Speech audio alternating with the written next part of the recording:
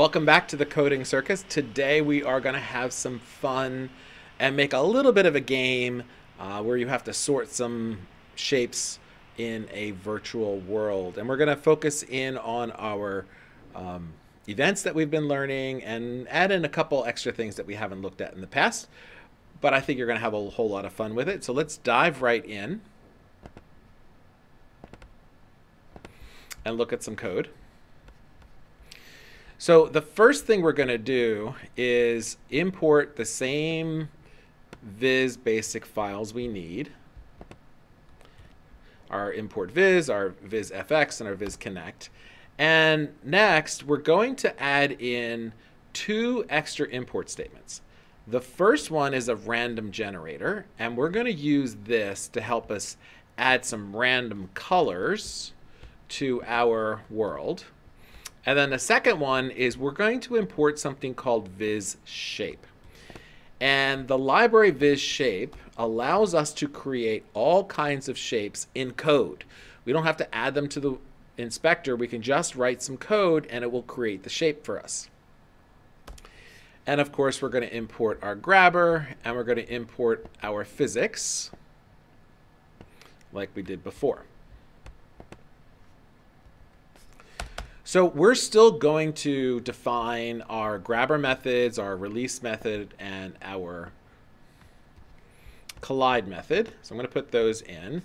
And for right now, as a placeholder, just so we can make the program run, I'm going to put that pass command. Do you remember that pass command that we talked about? You need to put something in a Python method.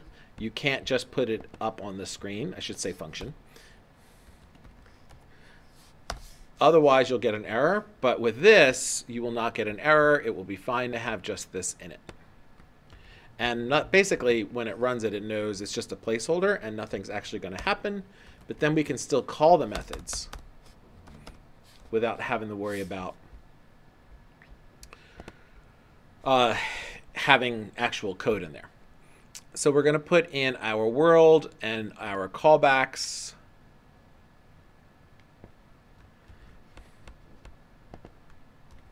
Like we did before. These are all similar from the last assignment. We're going to add in our ground like we did before so we can drop things on the floor.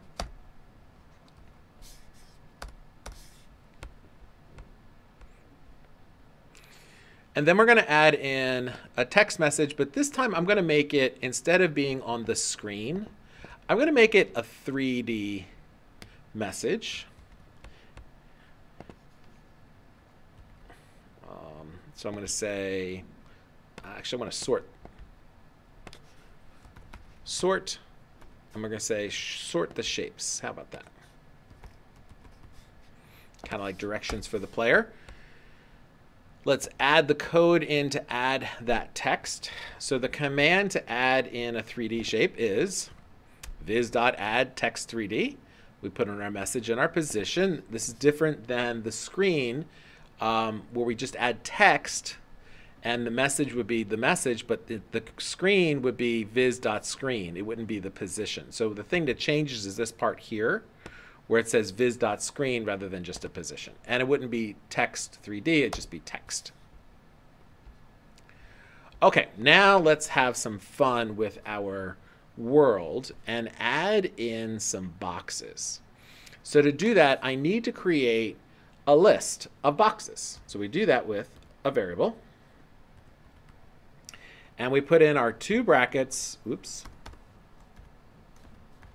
There we go. To let Python know, I should say boxes equals. There we go. That we want to set up an empty list. Right now, nothing's in it, and we're going to add things to our list. Namely, we're going to add boxes. So the command to add a box is viz.addBox. And then we have to set a position for it. And I might say, we're just going to put it 1, 1, 1. Close my parentheses. So this will add a box to the screen. we could see, I don't even know if this is going to run yet, but we'll see. I think I have enough in there to run it. Yeah, if we look, there's our box. It says sort to shapes. We got a nice little box on the screen. We want to be able to add in some other things to it. We want to make the box so it can collide with things that are in our world. And I want to make sure I've enabled that collision notify, so that way when I grab it or drop another box on it, I get notified.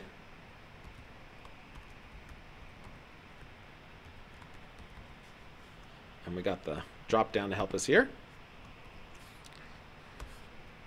Next, I want to add it into my boxes list.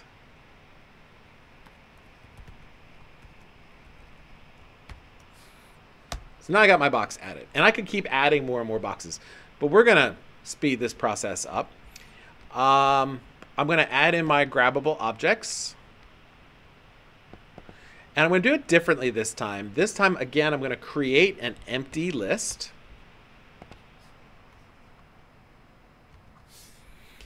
And instead of adding in them using append, I'm going to extend the list by adding in the boxes list that I just started. So remember, this extend command really essentially joins two lists. So I'm taking the grabbable objects list, which is empty, and I'm going to join it with the boxes list. And I'm going to set up my tools for my grabber.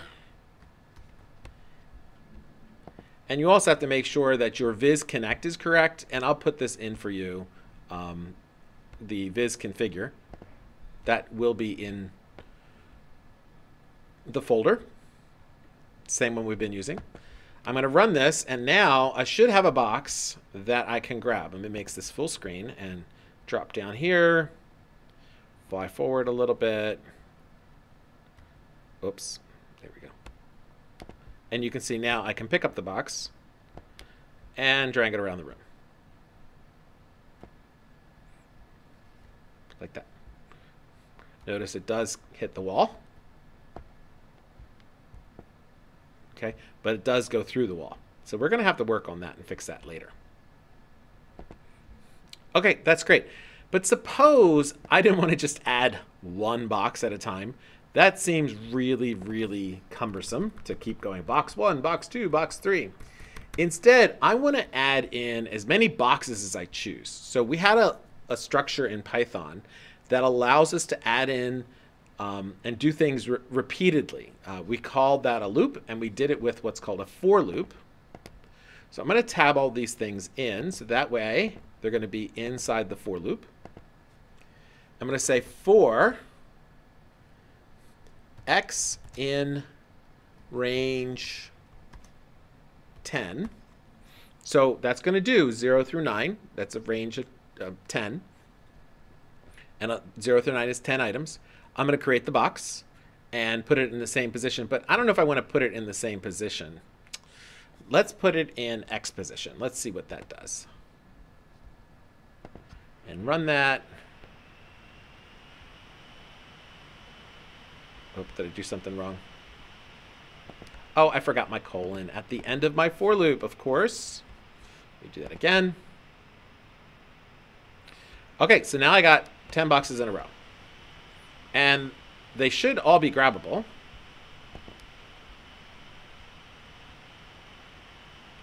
Should we fly this? I remember we did this very similar kind of thing with the beach balls, where we were able to create a whole bunch of beach balls in a row using a for loop. So we're really kind of doing we're combining some ideas that we've done in the past. All right, so that's kind of interesting. Let's do a little bit more. Suppose I wanted to have the boxes be all different colors, and I wanted them to be in different positions. Well, first, to make them in different positions, I need to get my random values. So I'm going to pick up 3 random values. I'm going to add that into my loop. And I'm going to call this random X.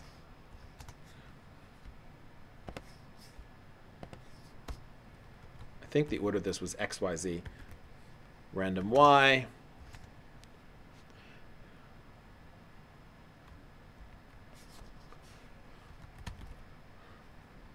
Random Z.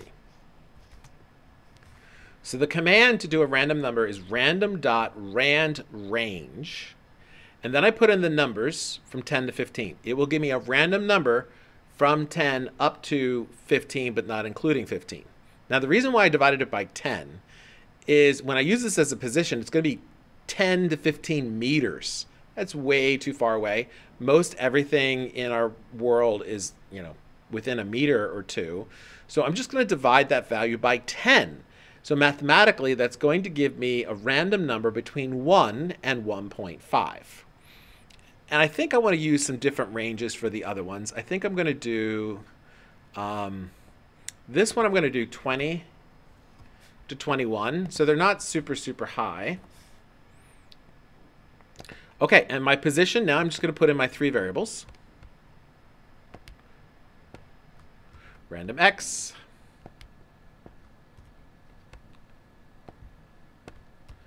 Random Y. And random Z. I think that's the right order.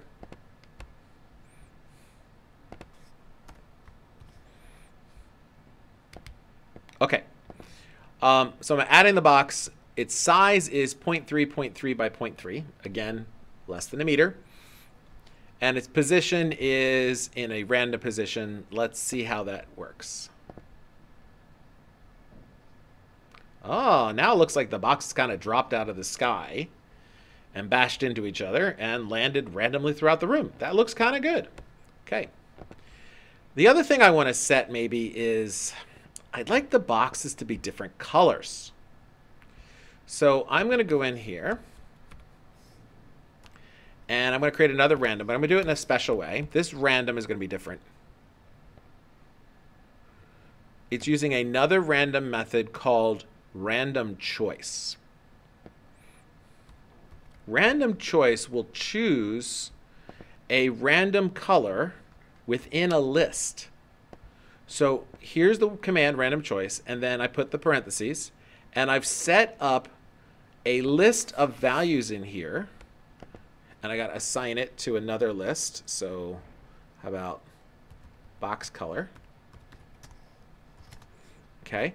So it's going to randomly pick a item from this list. And it says I'm missing parentheses. Oh, no, I got an extra one. There we go. And assign it to box color. So it's either going to be Viz red, Viz green, Viz blue, Viz purple, Viz orange, Viz yellow. You can add in whatever you want. It should populate in the drop down. And now I'm going to add in that color to my shape. Now I could do it one of two ways. I could do box.color, or I could just add it as another parameter in the creating of the box. So I think I'm going to do comma color equals, what did I call it? My color? Oh, box color. So now that is set to a random color, and I'm going to add that into the box. So we can do it that way. Let's see how that worked. There we go. Now we got a whole bunch of random colored boxes. I'm going to show you the other way too. Instead of doing this way. Sometimes it's nice to have more than one way of doing something. I can set the color just using box.color and then set it to box color, which is my random color. And there we go. Has the same effect. So I can do it either way. Sometimes it's easier for people to see if I kind of space things out a little bit, so we can set it up that way. Okay, so now we got a bunch of random boxes. Well, that's kind of fun. Suppose we wanted to, and they're all grabbable. I should probably show you that. We can go in and fly around and grab any one of those boxes because they were just added to our list.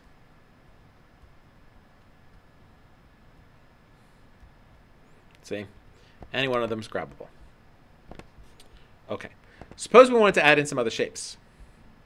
Well, we could go through and just copy all of this whole code, and instead of doing a box, maybe changing some of those variable names to ball, right? So instead of doing box, we can make it a ball. And I just so happened, like they do in those cooking shows, I have created that, and it created a bunch of random colored balls. Again, I created another list for range in 0 to 10. I created my shape. This time, I kind of just put it all in one statement. Random range for all 3 positions. I added something else in there called Euler.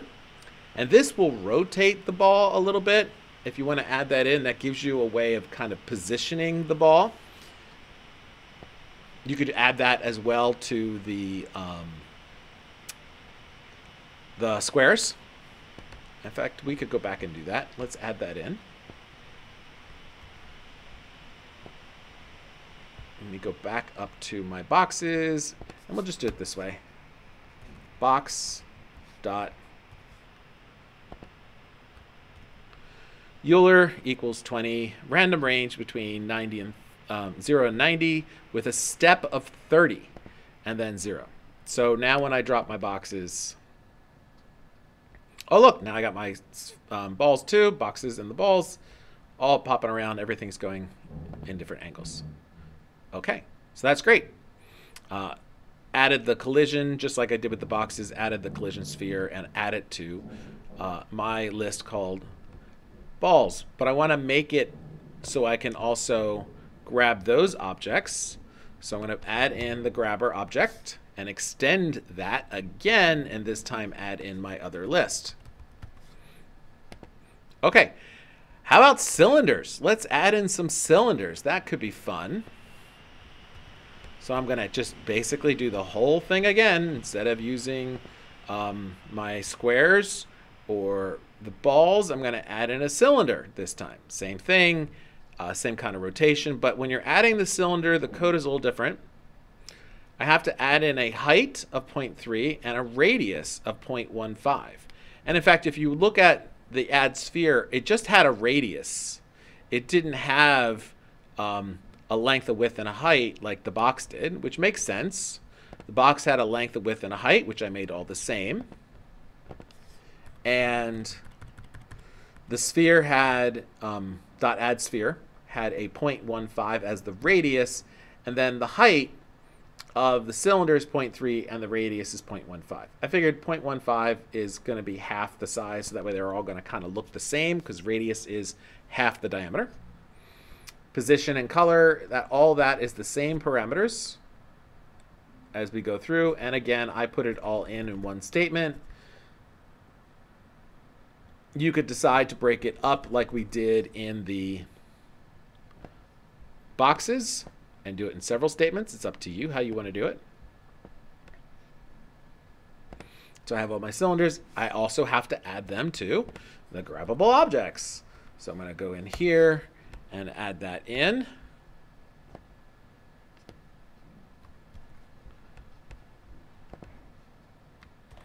Okay, so now I got everything added to my grabbable objects. I'm going to get boxes and cylinders, and it kind of makes a big mess in the room. That's awesome. Okay, let's go in and do something with those methods that we talked about at the very, very beginning. The onGrab. So I thought it would be kind of fun that when we grabbed them, we changed their color. So onGrab,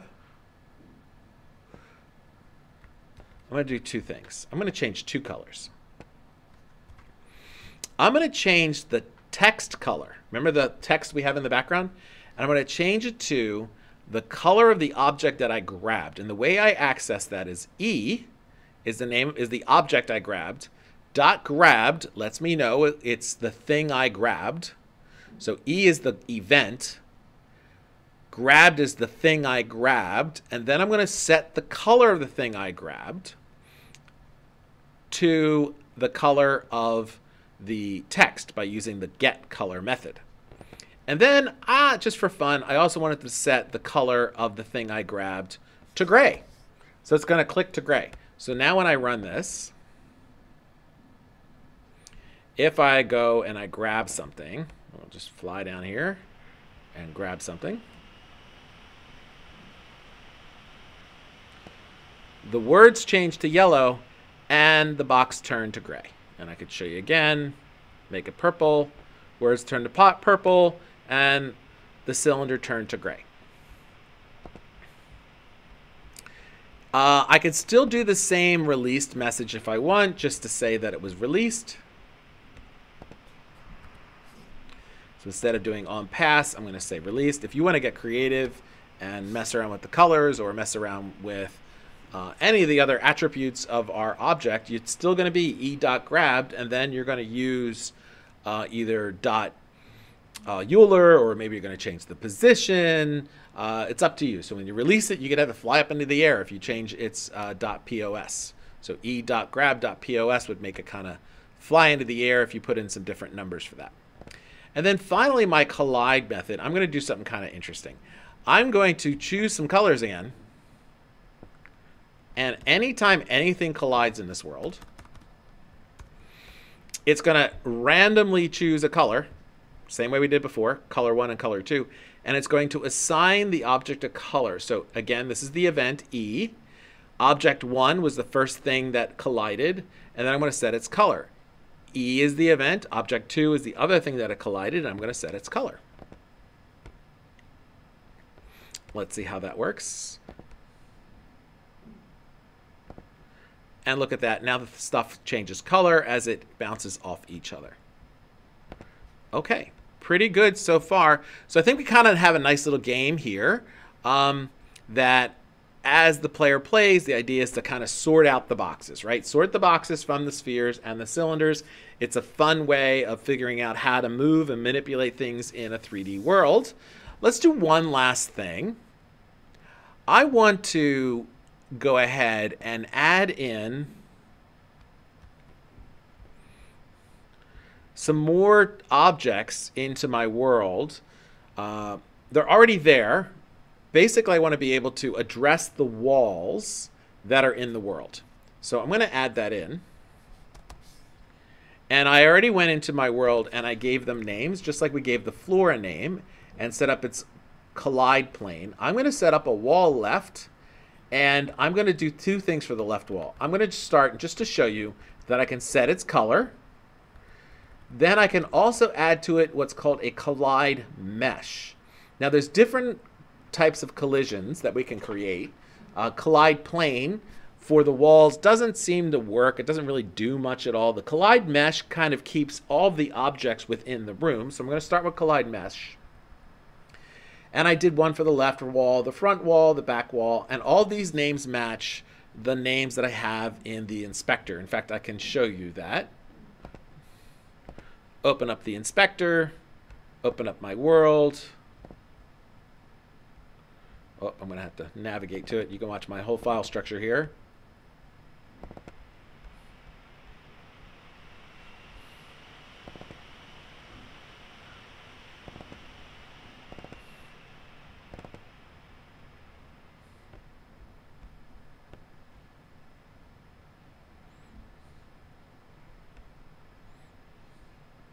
Sort shapes. Here's my world. There we go.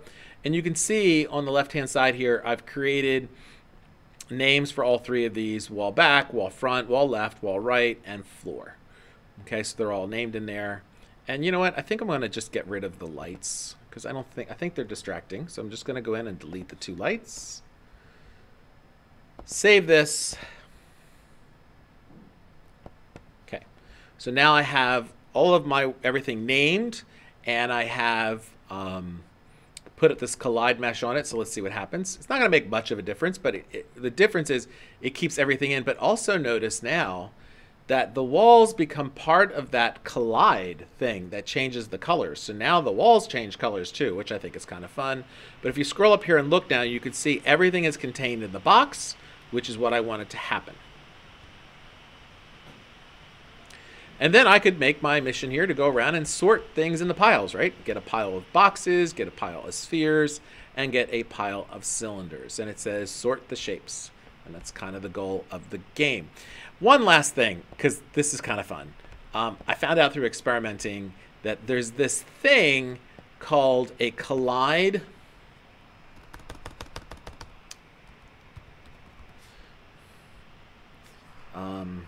It's called tube or something. Let's see, collide capsule. I don't know why this does this, but if I switch this to collide capsule and I drop those shapes, they kind of like explode out into the room. Well, if I make the wall left collide capsule, watch what happens. When it blows out, it actually hits the left wall and blows it away. Like it blew it out way over there out of the room. We can fly up and see what it did to it. You can see like the wall kind of just got flown out of the room. So if you want to do that, you know, you could put that if you wanted to on every single one of these.